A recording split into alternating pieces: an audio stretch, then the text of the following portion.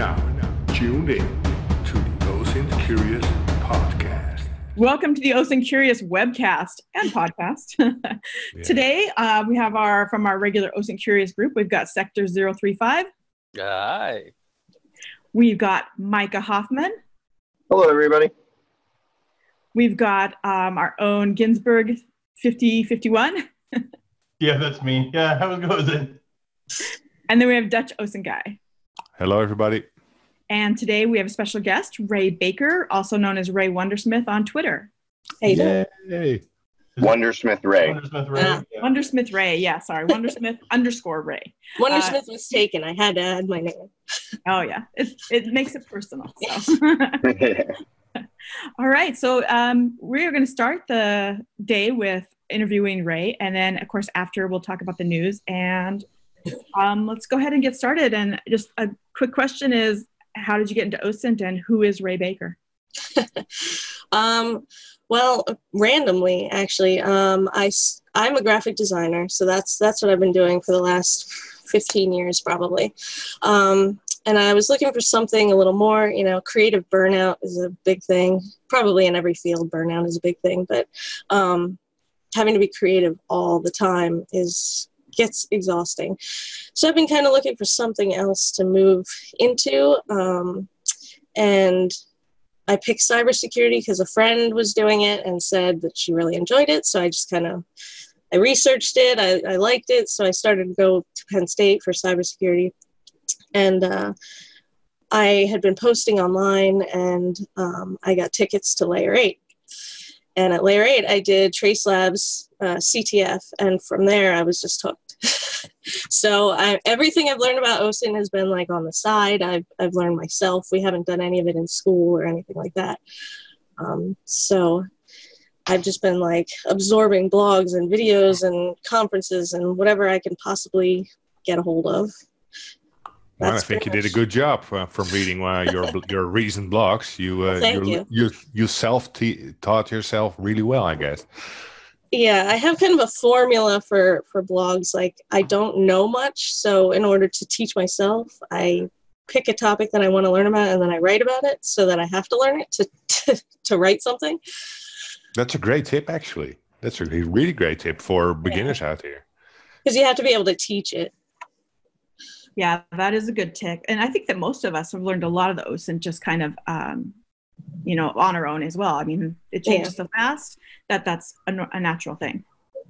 Yeah, I was going to ask how you come up with your topics, how you pick the things that you blog about, because it really does seem like a nice, organized document whenever you're blogging. It's like, here's this, and there you go. And so, I mean, how do you pick whatever you're blogging about? Just it interests you? It doesn't feel organized as I'm doing it. I never feel like they're good when I publish them. I pretty much just look through my Twitter feed, what people are talking about, and if something pops up and I don't know how to do it, I'm like, oh, I wish I knew how to do that. And I keep a list of all the titles of things that I want to learn about, and then I just write as I get more interested in it. So like the maritime one was just random. I think it was from Quiz Time. There was a quiz on it, and I just picked it, and then I researched a bunch of blogs and news stories, and I can go on Penn State's library and look at their journals and stuff, and just kind of put it all together.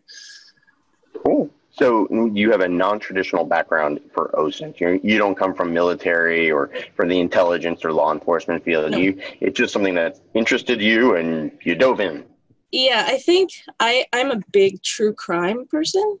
Like, I love true crime. I have a spreadsheet of every true crime documentary and show, everything I've ever watched or read on true crime, so I don't rewatch it. And I think there's a connection between, I could never be a cop, I could never be a detective, but like, this is as close as I can get. Okay. Finding information about people. Yeah. And so you said that you do a lot of self-teaching, and there wasn't a whole lot of stuff in OSINT or anything else, whatever, to go through and kind of motivate you to learn more. but I know you said you started going to Penn State. What are you doing out there to go through and kind of advance, like the cyber, OSINT, and other things there? Well, personally, I'm the president of the technology club at Penn State. So our club is mostly security and risk analysis students with some networking and other tech related fields in there, and some random people who just joined from other majors because they like what we're doing. Nice. But I focus on the security stuff. So I have speakers come in that talk about OSINT along with other security stuff, but I like the OSINT stuff. I do presentations for everybody else. I also do the Trace Labs CTF. We just did one at Penn State, and we're also working on a B-Sides, which has not been approved yet, but it's in progress. B-Sides Penn State or B-Sides? Yeah, B-Sides Penn State. That's cool. Nice. Yeah. Yeah. That'd be really cool. Have you put it to? Yeah, I hope so.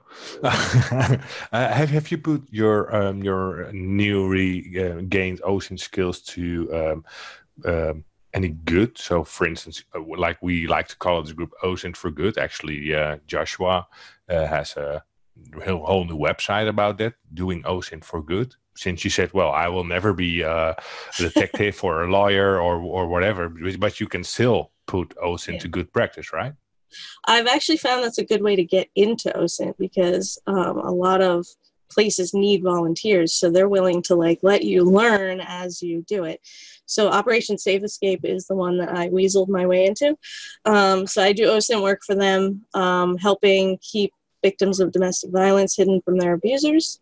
So they might be in a situation where their ex-husband or husband has been tracking them in their cars or monitoring their phones, stuff like that. So we search what is available on the victim to see what the abuser might be able to find on their location or their phone or whatever. And then we also train them on how to stay secure, password management, stuff like that.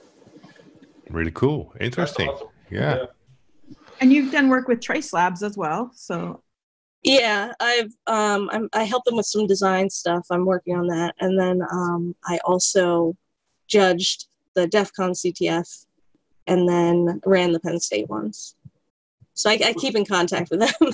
Was Larry the first one you ever did? I don't know. Oh, the first Trace. Oh yeah, Larry was the first one. Yes. Yes. Okay. Yeah. Yeah, and the Wookiees were there. They won. Yep. Yeah. We were close. Yeah, that was one of the first ones I ever ran. Actually, it was pretty good. Yeah, that was where I met you the first time. Sorry.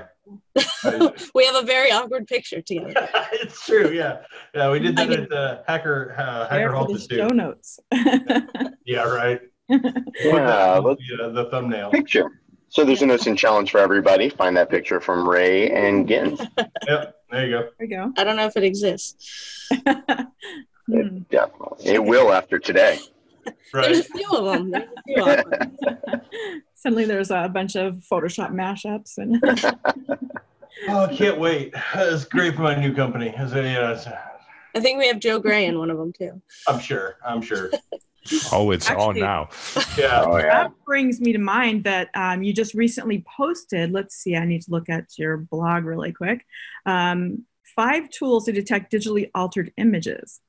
Yeah, that was kind of a crossover. I was trying to bring in my graphic design, Photoshop stuff. Yeah. Oh, and I see it's not really the recent. It's just the top one. It's a feature. Yeah, I don't know why it's at the top. August 15. Yeah. So that just made me think of it. So we'll be just putting up pictures, and we'll know if they're not real. I mean, yeah, they're legit though. They're awkward and legit. Okay. Take her word for it.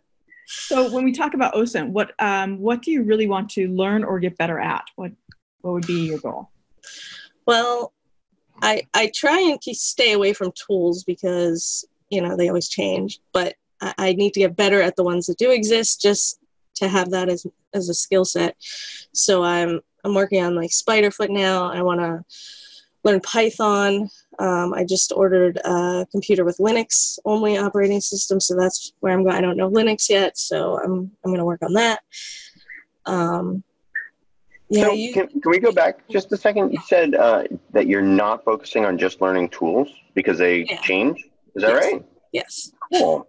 That's a very interesting way of looking at it, because one of the things that we see on Twitter a lot is what's the best tool in OSINT, or what are your top 5 tools? And Nico said many, many times, your brain is your best tool, which I think is a great response. And so that's kind of interesting. But you have to take a look at those tools. And when you talk about tools, are you talking about like browser plugins, or are you talking about like the Python tools and other stuff? The Python tools, like Multigo I've used, not a lot, but I use it. Spiderfoot I just started because I'm writing a blog on it. At Python I know nothing about, so that's like a whole new world for me. Cool. I like the tools, but I feel like they're lazy a little bit. Well, the Python is you building your own tools. Yeah. And there is, sorry, go ahead, Micah. No, you go ahead, Gens. There is a lot of benefit to using the tools to kind of automate and expedite the process. There are some tools like the People, PIPL, and like LexisNexis, things like that, to kind of get a statement of truth out of the stuff. So absolutely, there's ways to manually do it, but to get it running faster, I mean, and there is a lot. I especially struggle with like the Python scripts and building tools and stuff like that. That's something that I still have to get a lot better with, but it does get easier. So it is kind of a higher barrier to entry, but don't be afraid of them, because they really can help and they can save a lot of time and stuff. I think the part I have trouble with is not working in the field. I don't have many reasons to search for things. So like I have to create situations to like use the tools and learn them, which is what I use the blogs for. But you can only write so many blogs while going to school. So it's very true.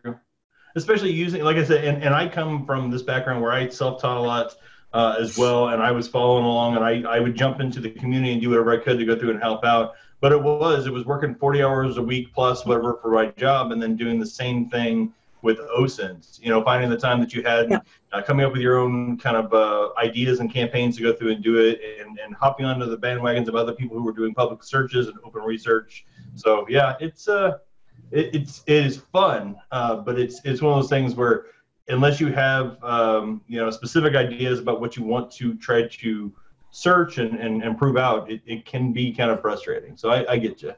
And I think that's where the volunteer work helps, because it kind of gives you a reason to do it, to learn more. Like if somebody has a situation that you don't understand, you have to look because you're trying to help somebody. So Rae, Ginger T, one of our longtime listeners, participants, I typed in a question here for you. It says that it sounds like you want to learn the same types of things as him. Have you got any set plans? So how do you decide what are the topics that you're going to look into? Because going from images to maritime, that's a big shift. Are you just picking things that interest you so that way you can dive deeper, or do you have some set plan? Pretty much you guys. So I see what you guys post and everybody else who posts on Twitter or LinkedIn or whatever, and I just pick something that interests me that I don't know anything about. Sure. And I just write it down, and then when I have time, or if there's a quiz time or something where I need to use it or just failed to use it, I go back and I write something about it or learn more about it. Cool. Oh, that's great. Yeah, that works.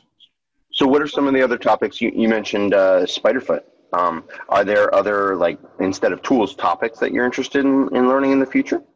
Geolocation is something I really enjoy. That's why I like quiz time so much.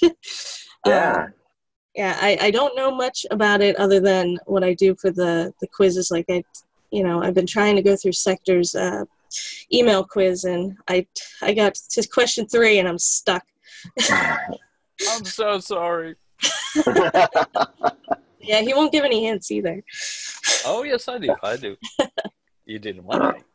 Oh, well. The satellite stuff is hard. There aren't many resources for it. I know Penn State has like a master's in it, but it's more military focused. I don't see many resources like when I just Google or try and look it up. It seems to cross over with like journalism and Bellingcat, which I guess they have some resources on their site. Everything crosses over, either the marketers, journalism, the sourcers, it all merges together. Yep. Yep. All right, what do you find the most difficult? Ooh. In OSINT? I think the most difficult is, looking for people, but looking for their information on like the dark web, stuff like that. That I haven't really gotten into. I don't know much about. That's another thing I would like to learn more about. Like I know how to find when somebody's data has been breached, but I don't know what to do with it. So that those sorts of areas, I think I find the most difficult. Okay. And we always get the question of how to get into OSINT. What's your suggestion to people just looking at you now and saying, okay, I want to get to where you are? Oh man, just do it. Just pick. That's pretty much it. You just got to pick I like that one. Yeah. someone. Just start, because there's no like perfect situation where you're just gonna know everything. So you have to start somewhere, whether it's like looking up your creepy neighbor or researching yourself, because you can find out like where your security flaws are. That's probably a better place to start. Yeah. I have people, it's nice to start from looking for their own information, just because then you know that you're proving a positive, and that way you're not like you can go ahead and do your neighbors and all that stuff, but if you get someone with a common name like Smith or something like that, but if you do look yourself up and you start doing that stuff, it's one thing you can say, oh yeah, I did live there, or holy right, you can verify. I did live there. I can't remember 10 years ago. Oh my God. Yeah. All right. Thank you so much, Rae. We are going to transition into the news segment, and we definitely want you to pipe in with any information as we go through as well. Perfect. Awesome. Thanks. All right.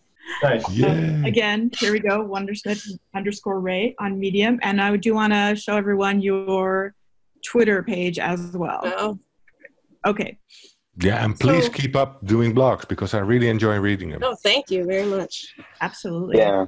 And that's the other thing about blogs, is that when you dive deeper into a topic, you help all of us, because you dive into a topic and then report it, then, I can use that to launch my investigation into that area as well. But you've already done some of the work. So thanks for contributing. I think we all bounce off each other. Mm-hmm. Yeah, I think a lot of times people are afraid to write a blog because other people have done it, but everybody has done everything a million times, so you just got to find the angle on it. And everyone has different angles. I agree. Yes, because like as a graphic designer, I might look at it completely different than somebody who's never done anything creative like that, Mm-hmm. Yeah, absolutely.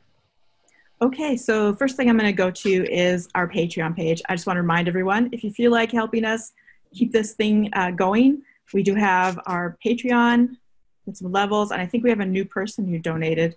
Yeah. Okay. Well, at the very bottom, direction on branding. So I'm not going to be able to read that. Okay. Yeah, I'm not going to be able to pronounce either. But thank you very much for direction on branding. All right. Okay, and we'll move on to some news. First thing, DFIR training, and I believe this was Sector 035 and Techniset who brought this up. They have a resources section, and in their downloads they've got let me highlight that again, downloads, they've got infographics and cheat sheets, and we are on that page right here. Do you have any specific ones, Sector, that you wanted to point out? No, I see that some of the Intel Techniques ones are on there, but on the bottom right, CISO mind maps, just a whole lot of different ones from digital forensics, OSINT stuff. There's also a specific OSINT section. There are loads and loads of cheat sheets, and so this is really a combination of other people's cheat sheets cited on here. Like there's on Hardacars and stuff. Yeah, there we go. A lot of SANS. Okay. Cool. The Intel Technique ones. Yeah, and it actually also reminded me of talking about SANS, one of our sponsors. They also have a lot of really cool downloads of their posters on the website. And I've already downloaded loads of them, and I got a few ones from Micah now. The same thing. It's the same, like these cheat sheets, really cool stuff. Oh, yeah. There's a ton of them. I have some of those posters. Yeah, so Toddington International, also, there's a bunch of their cheat sheets around here. Yeah, those Toddington International ones are actually really good. I've downloaded those, and I've used those. I really like their stuff. Yeah, the one thing that I would just caution people on is that these cheat sheets, you know, they take a lot of effort and time to create, or the posters do, and then you know how fast the OSINT world changes, and many times, like I saw one there for Facebook International search strings right up there for Toddington. I would imagine that that's not updated. So just, you know, keep in mind that these are great starters for your research, and you always have to look at like things like Rae's blog and other places that are currently, and OSINT Curious, of course, that are currently blogging about the changes in the field. And I would say also even Toddington. I mean, if you download the cheat sheet here, if you go directly to Toddington, you can probably download the updated one. Yeah, that's a great idea. And not only that, I do have to say, what I really like about cheat sheets is not so much that you have something you can constantly look at, but when you're stuck with something like a regular expression or just some simple Python script, you just look at it and you get new ideas and you get new ways of thinking. And you go like, oh, I can also have a look at something else. Okay, we'll move on. Next up, DupliChecker. Now I know that Dutch had shared this one. Yeah, I'm fairly recent too. I just came across this one this afternoon over here. I was doing some research for some new courseware I am writing on.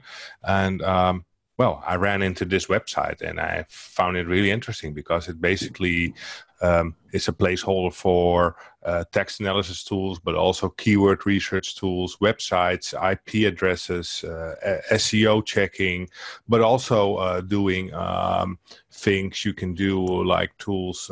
What's the GHQ tool? CyberChef, the hex to binary and all that kind of stuff.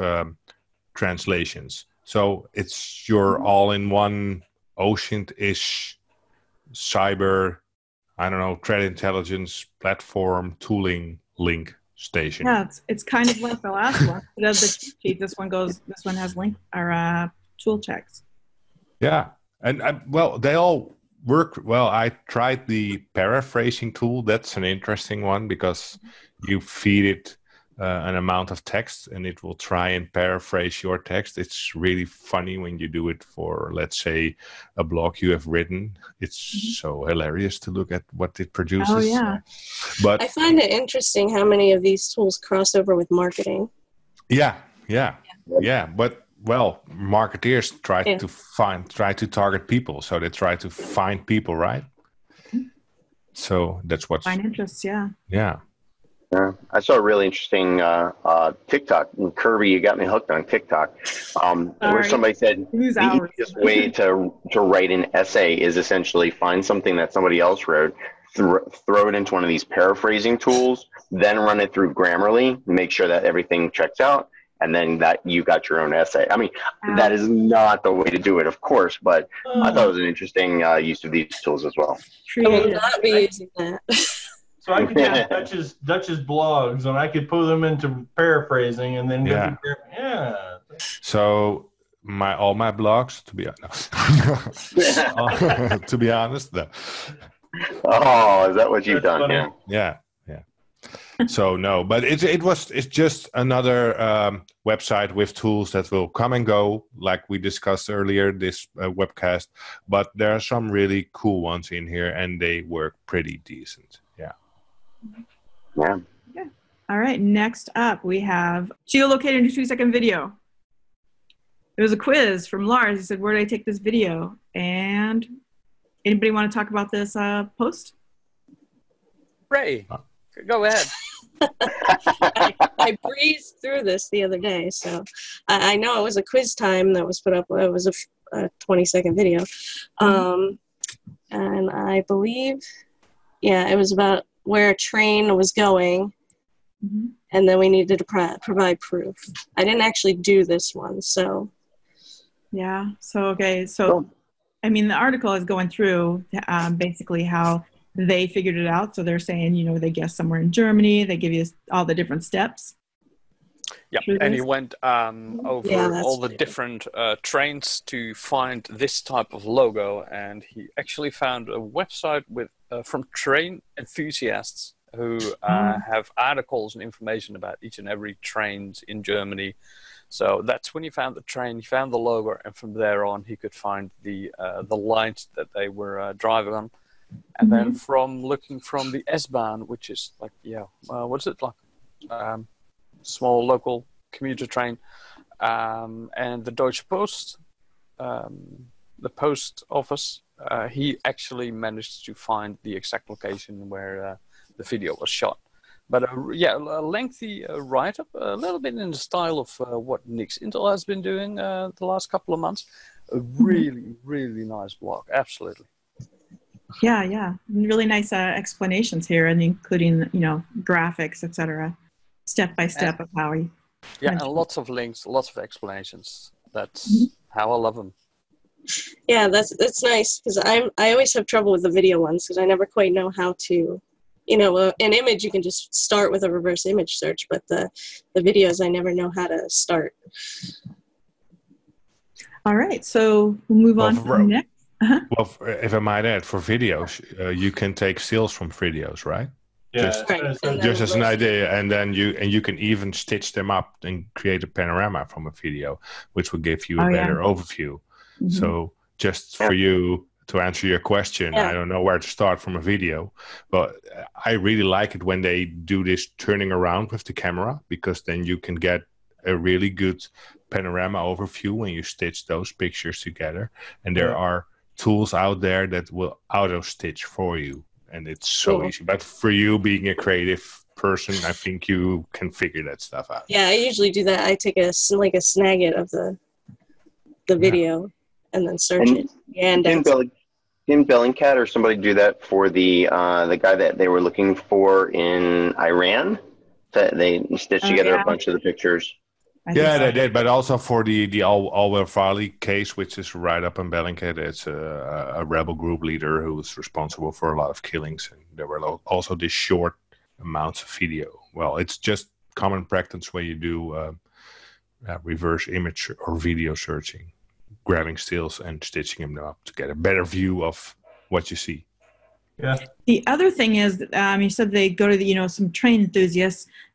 Look for those enthusiasts, because there's airline enthusiasts that like basically watch every airliner and do the tail number tracking, that sort of thing. There's enthusiasts for, again, we were talking about the satellite tracking. There's satellite tracking enthusiasts. There's get to those boats. Yeah, and cars. There's people that just go around and take pictures of car license plates and post it to like Plates Mania and stuff. Yeah. This is a really funny story. I recently ran into someone who had an OSINT case where they had a picture and there was a man on it who had some really specific socks. And even for that, there's a community writing up on which models of socks can be bought where in which country. How cool is that? I know there are for shoes, but I didn't know there would be for socks as well. Yeah, that's a site I use for my sock puppets to decide what part of the world to use them in. No. I'm sorry. It's 2 o'clock in the morning. The jokes don't get done. All right. Web robots. Actually, I'm just bouncing off of a Micah Hoffman tweet not too long ago that he mentioned one of my favorite sites, but he mentioned in conjunction with webrobots.io, and I had not heard of this one. So webrobots.io, they make a great extension that Nico and I actually used in our previous webcast 2 weeks ago to scrape data. This website has it is essentially the people that make these web scraper tools. So if you need to retrieve a bunch of data from a website, you can either select all and copy it, or you can go in the source code, or you can use like Instant Data Scraper, which is the name of the wonderful free plugin. And it looks for HTML tables in some web page that you're on, and then it will put all that content into a CSV. And like I said, Nico and I played with it for the last webcast to pull out a tabular table. tables, and it works on any website because as long as there's like a HTML table and stuff is formatted in columns and rows, really nice. And they make other tools too, of course. But awesome. Okay. And of course, you mentioned also one of my favorite websites out there, viewdns.info. So I have to bring them up as well. Yeah. Yeah, ViewDNS, I love their website. I love the fact that not only do they give you the free tools that are fairly ad-free, you know, they're just like, hey, use them as much as you want. And then when you run out of time or you need more data, because like some of them, like I do a lot of demos with the reverse whois. And the thing that you need to know about the reverse whois and other things on this website is that the tool, the website itself tells you, hey, I'm only giving you the first 500 results, which for many websites is absolutely fine, or many domains. But if you need more, their API here on viewdns.info and a couple other sites too is actually pretty darn reasonable as far as pricing. It's not one of the huge, you know, ones that are like, you know, $1,500 a month for the API. It's relatively reasonable. So yeah, good stuff. All right. Next up, BBC News. Stalker found Japanese singer through a reflection in her eyes. Did you guys read this one? Yeah. Yes. So, yeah, and at one point you got to like admire, and then the other point you got to be like freak the heck out because you know, with these really high imagery, really high pixel count cameras that take, you know, multiple focal distance, it's amazing what you can pull out of imagery now that's just posted to social media. I know. Yeah, I agree. It's crazy. Yeah, but also, especially what you just said, Micah, it was the cameras nowadays. I remember being at a hacker conference a few years ago, and they took pictures from security guards, their key rings, so they could 3D print those keys. So it's not only the reflection in someone's iris or eyeball, it's also just making a high quality picture with a fairly low priced camera nowadays. Yeah. Well, okay. So next up, got the chat people in my way here. I would think sunglasses too. You would get a lot of reflections in sunglasses. And a lot of hotels. Like a lot of people taking pictures via hotels and stuff like that. So you get the reflection of who actually took the picture. I know I've used that before. But sunglasses, anything with a reflective surface, you know, you can get more information other than you think. Yeah, Neil from our audience, he says that, and the added AI, artificial intelligence, sharpens the image of the 3 cameras that are in like the new iPhones and I guess some of the newer Android phones. So you not only have that optical capture, but you also have AI going, hey, let me make this better for you. And better is more detailed. And, yeah, there was a story about fingerprints and peace signs. Yep. Yeah. What was the other? There was another tool that somebody came out with that helped with blurred images, and it would actually use like ML to go through and kind of stitch together almost the pixels to go through and make it a clear image too. Yeah, it was Somdev, didn't he? He did the blurring. Yeah, when you have the pixelated photo, and then, you know, if you just take that pixelated photo and you throw it right into Yandex is like, here it is. You don't even have to depixelate it. That's true. Yeah. All right. Torbox. I saw that there was a conversation that tagged OSINT Curious with Torbox. It's not something I've used before, but it looks like a Tor router using Raspberry Pi. Did anybody use this before? No. No. Looks like you set up your own router with your own Wi-Fi that puts everything over Tor. Yeah, I think that's exactly what it is you throw up a Raspberry Pi inside your house that its uplink only sends traffic through Tor. It's kind of like, it reminds me of Orbot. If you guys know about that, Orbot is virtual machines. Yep. Yeah, exactly. Oh, I'm sorry, not Orbot, Whonix, where you have a web gateway that sends all the VM traffic from the workstation up through Whonix, through Tor. But yeah, this is a great way to Torify all of your traffic in your house or on a certain network segment, if that's what you want to do. Yep. Yeah, I think it's also fun if you like CAPTCHAs, right? CAPTCHAs? CAPTCHAs, yeah. When you fire this up behind your own router, it will only present CAPTCHAs while surfing on the internet, right? Because it will detect your Tor connection. For for your investigative moves, it would make sense. But I think for people not doing open source intelligence or not investigating from their home, their surfing experience, I expect it not to be that fun when you're going through Tor all the time. Well, it would be slow, which is why Tor drives me nuts. It's always so slow. I've heard stories from people who are in these, let's say, repressive states or countries that they used to get the word out using these 4G connections or 3G connections hooked to a Raspberry Pi with a Tor box connection, just for freedom of speech, for instance. Okay. Yeah, that'd be the perfect thing. That'd be exactly what it would be. Yeah.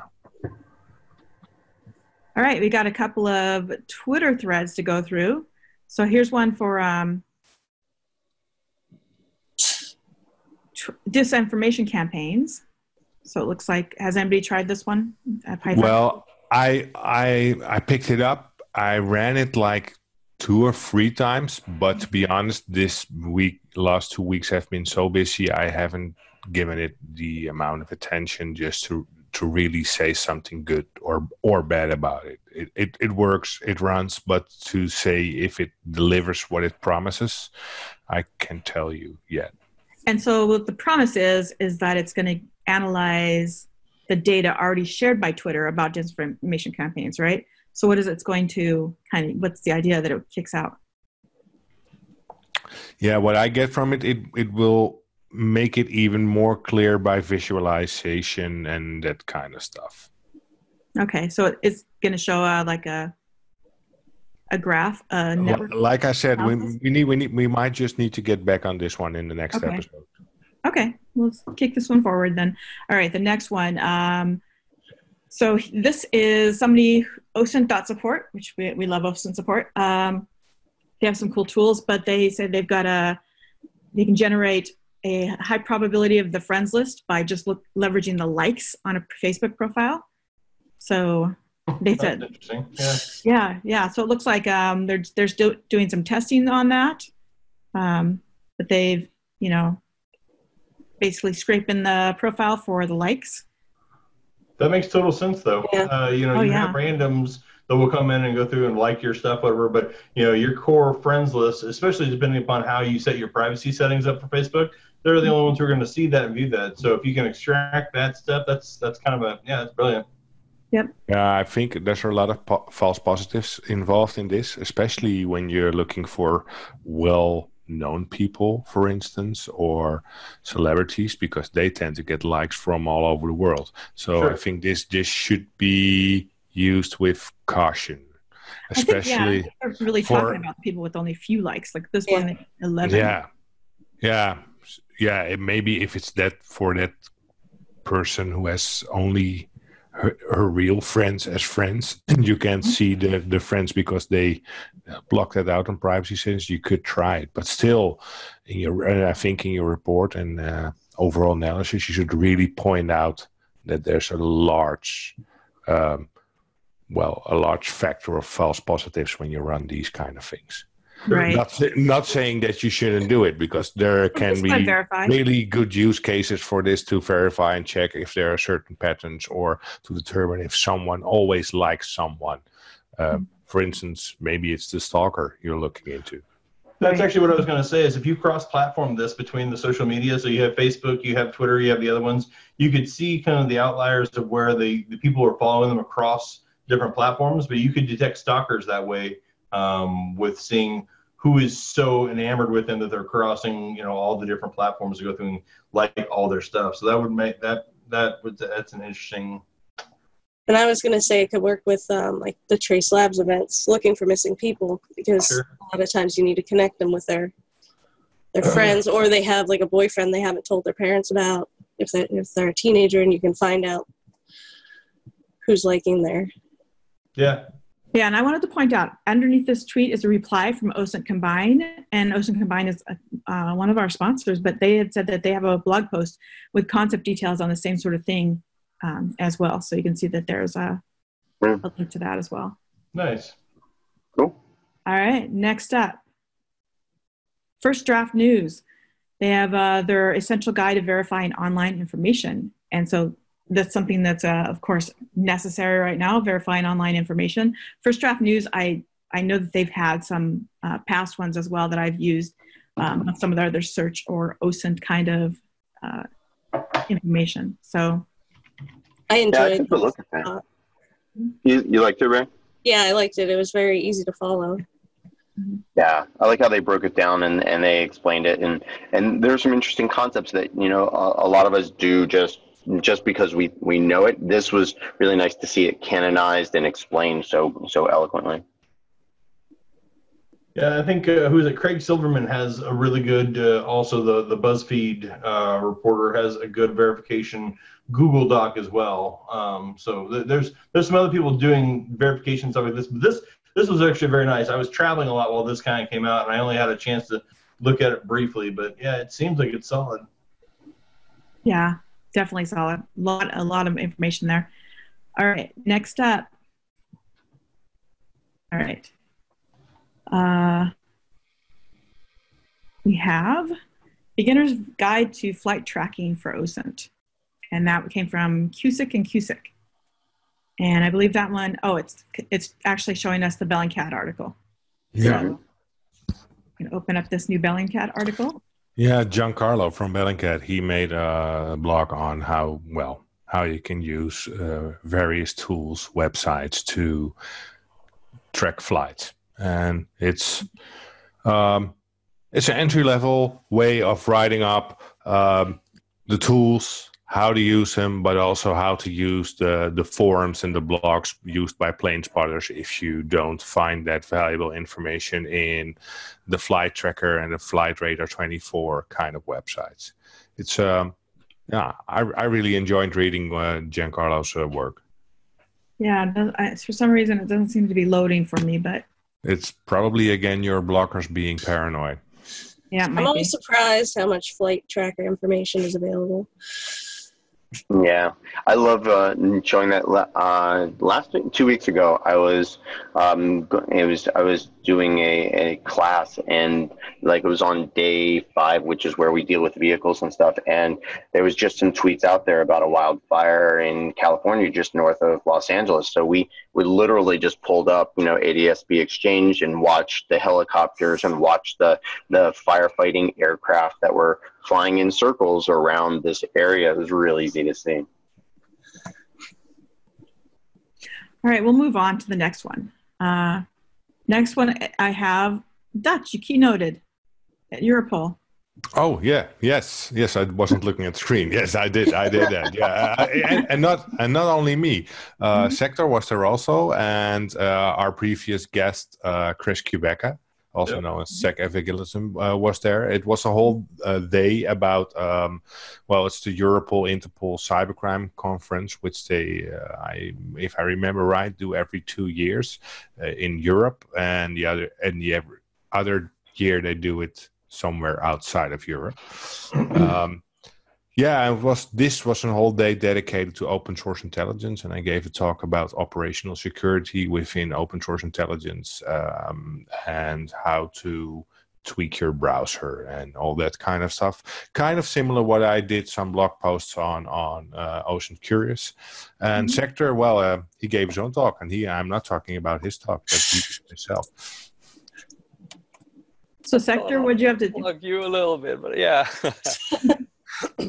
I talked about the other way, the defensive OSINT, how you can use OSINT to, not really how you can use OSINT to defend yourself or your company or your organization, but I had a bit of more talk from the man in the suits. So a bit of a funny talk about all the weird and creepy online things that are out there, but also things that go wrong with companies, people posting badges and all that kind of stuff. ICS and just generally spreading the word. Please use OSINT to check your own company too, because there's too much stuff going on. So it was a really cool day, really good talks. Cool.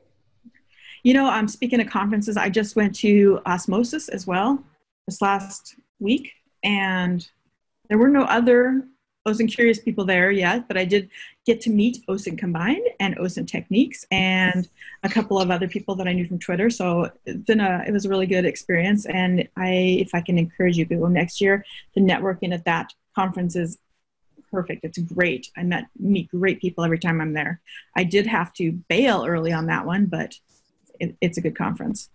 Yeah, and Technazette said that she was at a sorcerer conference too, which I know that you've been saying for a long time, and we kind of started out on this webcast talking about sorcerers and recruiters, and she said that she had a ball doing stuff with that, over there, because they don't call it OSINT, but that's what they do. They find people, right? So, exactly. And that's one part of OSINT, of course. But yeah, there's so many different people doing OSINT, and they just don't realize that we're all doing the same thing and we can all learn from each other. Although I feel that there's certain sorcerers and marketers that know, and investigative reporters, that sort of thing, that kind of like link together. But yeah, cool. I had never heard of Osmosis Con until you guys were going.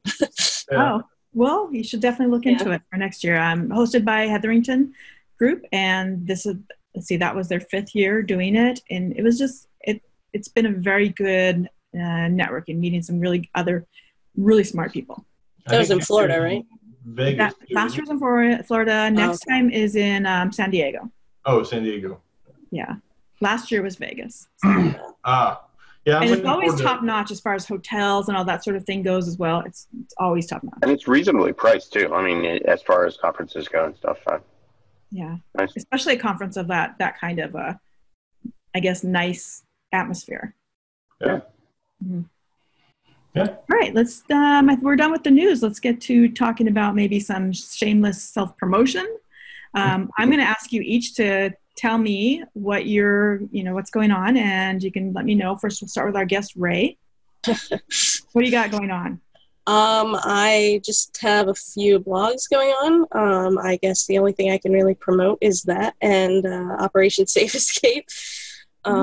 Besides that, I'm just going to school. And all right. Rae, are you going to be looking for a job in X number of months or years in OSINT? Months, no. Years. I'd take one now, but okay. I don't have a degree in it yet, so. You don't have to have a degree to be good in something. I would say there's if you want to know how many people without a degree, especially if you were talking about specifics, they may have a degree in something completely different. Yeah. Yep. Yeah, 100% I'll be looking for jobs. So if anybody wants to hire me, I work very hard. All right. Cool. All right. Sector.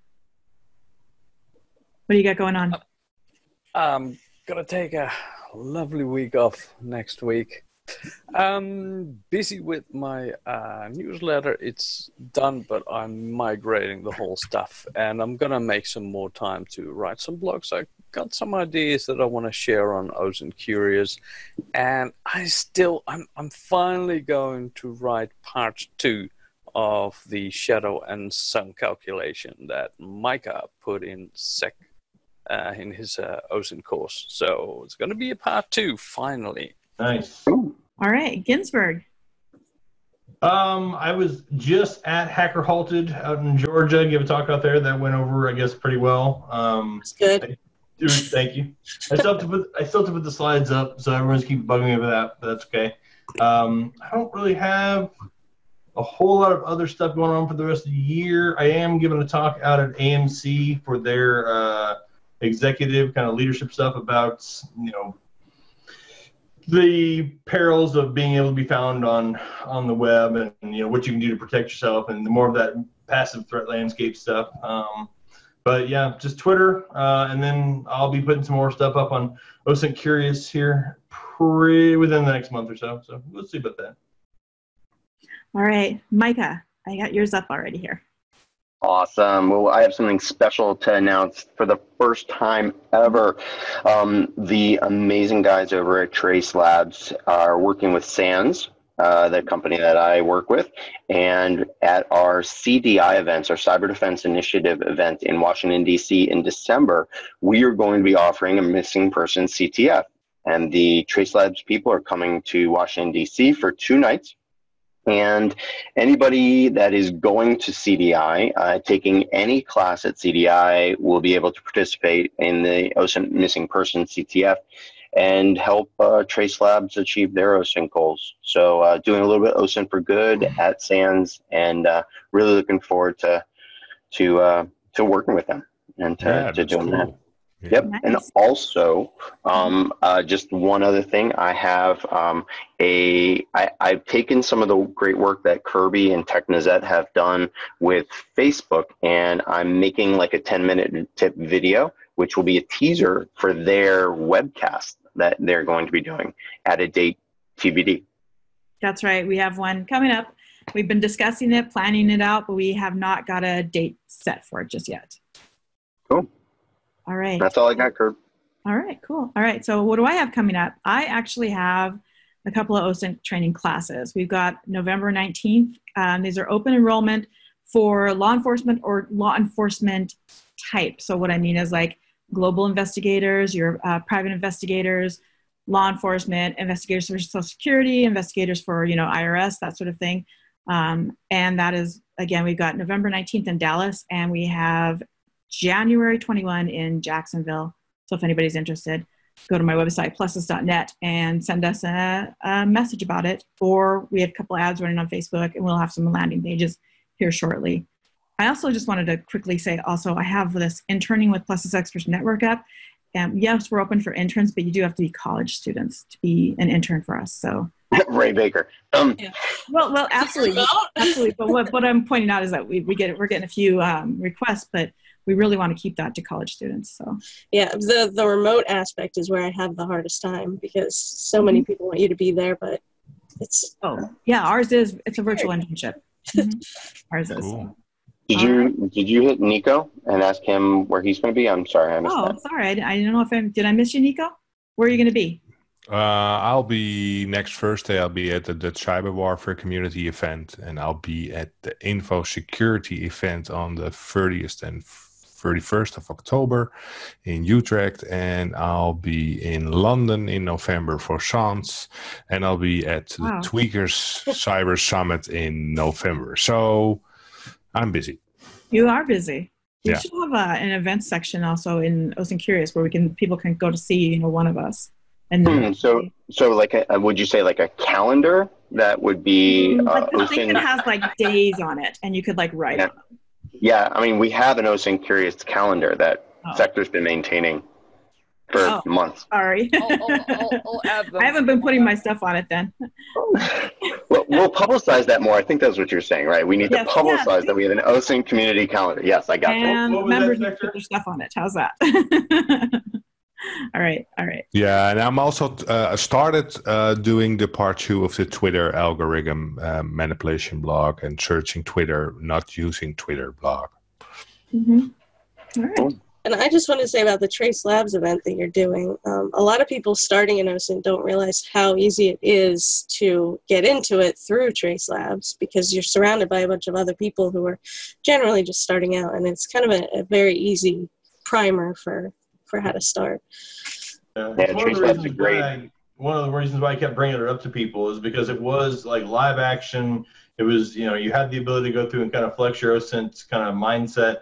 But it was something you didn't need to get a whole bunch of tools set up for. You could literally just, as long as you had a good browser and internet connection, you could sit down and you could manually work your way through all the stuff.